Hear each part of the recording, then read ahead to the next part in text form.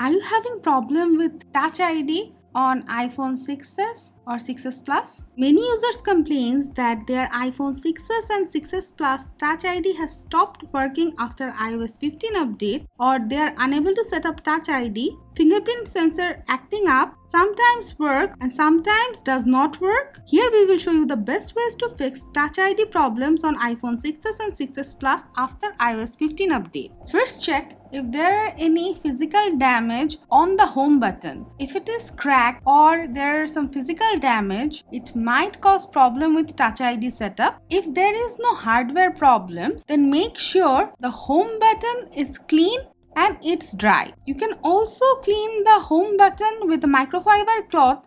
Next, make sure the fingers you are using does not have any dirt or dust particles, and also they are not wet, because if they have dirt or dust particles or it is wet, it won't work. If you have already set up Touch ID but your Touch ID is not working, then it can be a problem with the Touch ID settings. You can reset it. To do that, open Settings, scroll down, tap Touch ID and passcode, enter your passcode, tap finger, tap delete finger. If you have added multiple fingers, remove them all this way. Now give your iPhone a forced restart for safety purpose. Now open Settings, go to Touch ID and passcode, enter your passcode, tap add a finger.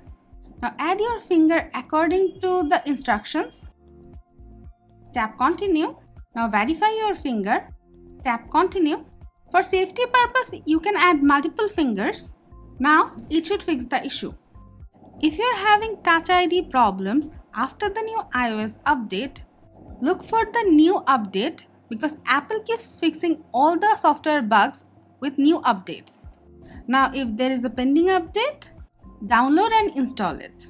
Enter your passcode for verification. After the software is up to date, the problem should be fixed. Touch ID problems can happen due to some settings related malfunction. So you can give your iPhone 6s and all settings reset.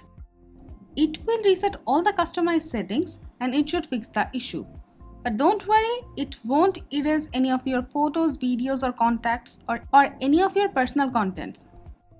Open Settings, tap General, scroll down, tap Transfer or Reset iPhone, tap Reset All Settings, enter your passcode if prompted, tap Reset All Settings, tap Reset All Settings. Your iPhone will take an auto restart and all your customized settings will be erased. It should fix the issue. Keep in mind, resetting all settings will erase your password and your Touch ID, so you have to set them up again. If nothing else works, it can be a hardware problem and you need to take your iPhone to Apple Service Center.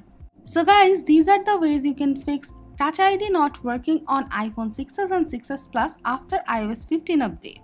That's it for now. If you have any query regarding the topic, let us know in the comment below and always stay with our channel. Thank you.